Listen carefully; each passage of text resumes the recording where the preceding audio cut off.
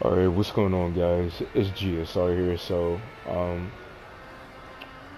wanted to show you guys the pros and cons of mashing real quick. So, if you notice something, right? If I go for like a double down one with Kano, right?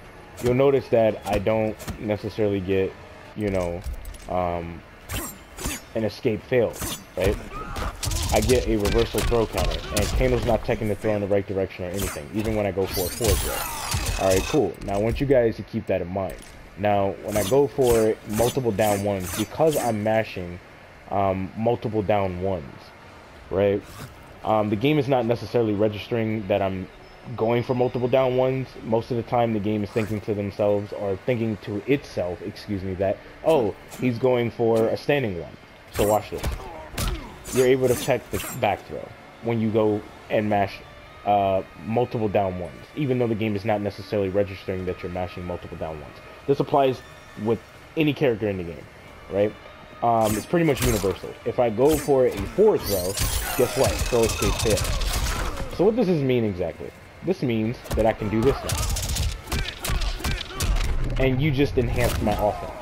So I want you guys to look at this. Easy crushing blows is off. Now, I want you guys to also pay attention to this as well, right? I'm going to show you on the other side, right? Like I said, this applies not just with Kano, but this applies with a huge portion of characters. I don't know why Kung Lao is doing that, but it's whatever. So if Kung Lao does this, right, what'll happen here is that I can go for a throw and throw escape failed, and guess what happens? So you can also do this with the down 4 as well in this game.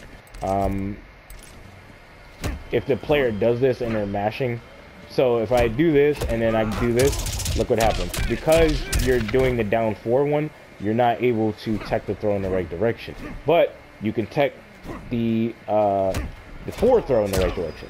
You see that? So in a weird way, it's kind of like you have an option select because you're mashing. It's very weird. But because you're doing this, this allows me to get a crushing blow. Or I can save it to where it enhances my offense and it makes you more intimidated. So this is just something that I wanted to show you guys of the pros and cons of mashing. But also, another con is that you're not necessarily timing your attack.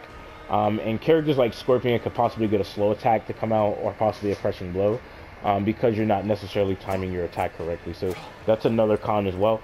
Not only that, you can create new neutral. Like, I mean, if the opponent does this, like, you can obviously back up and do something like this, and then, you know, even though I just fucked that up, like, you get where I'm going with that, right?